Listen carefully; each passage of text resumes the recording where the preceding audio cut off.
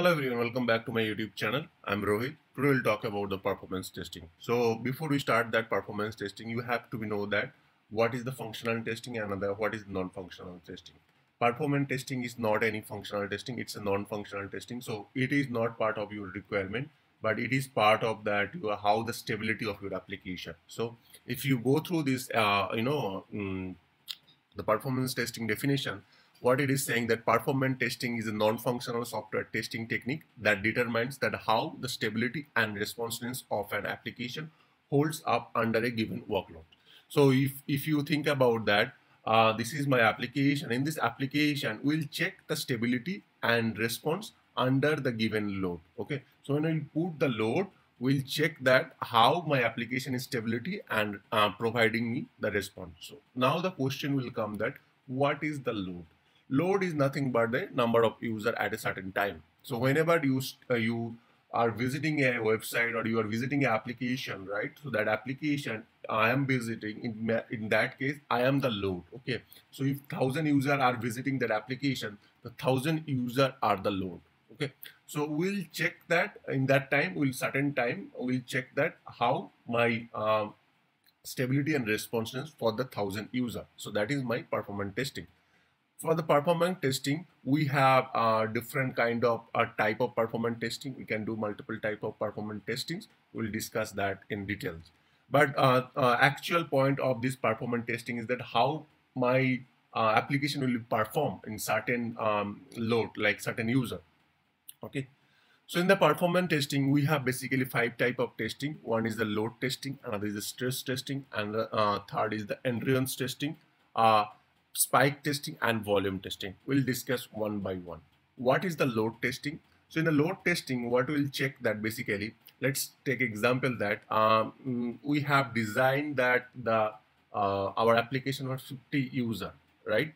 So that application is designed for 50 user, but we'll apply 45 to 50 user. Why? Because in the load testing, we'll always try to put the less amount of user from the expected user. Okay, so if maximum capacity is 50, we'll provide the 45 to 50 user. Okay, in that case, we'll check that how the performance it is. So let's see what definition is check that.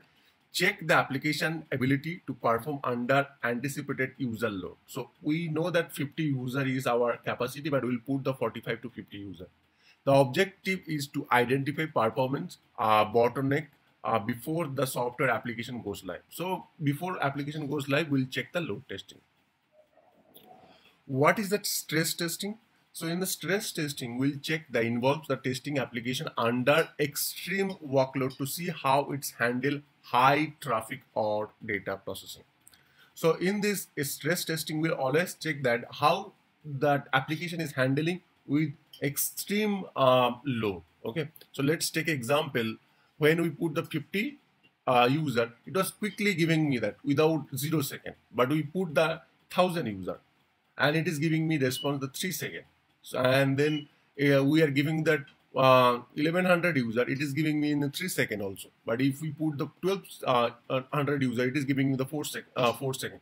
So we are increasing the load, but still our application is able to process, handle the load, and providing me.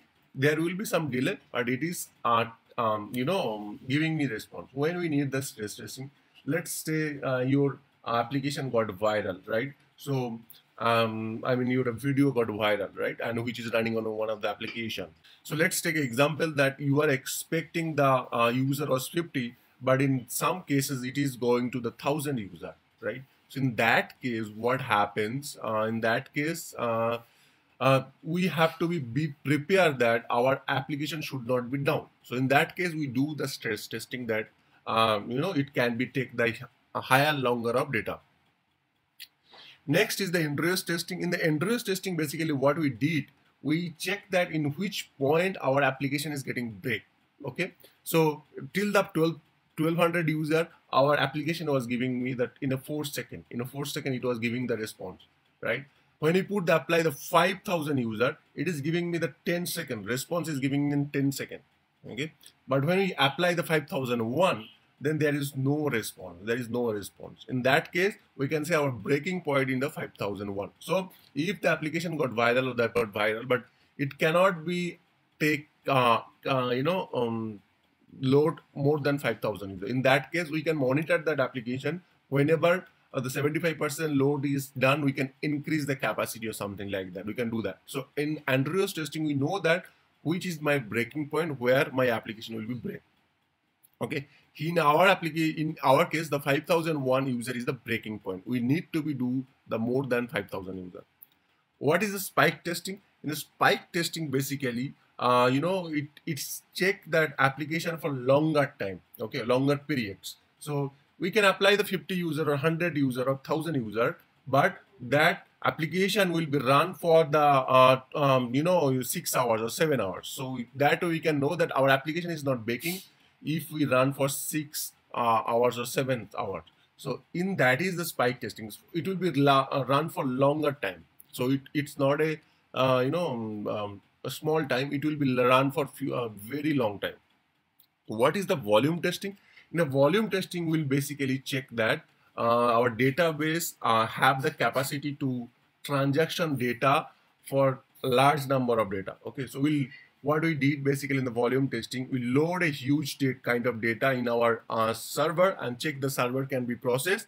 And similarly, we download the huge kind of data and see that the data is actually able to handle that huge number of data. Okay, in that case, in the volume testing, we just see that a database capacity, how it can handle. So that's it for all about performance testing. Again, the performance testing is not a functional testing, so it will not given by your customer. You have to be as a developer or you as an application designer, you have to be check that how your application's performance. So that's it for today. Thank you very much. Have a great day.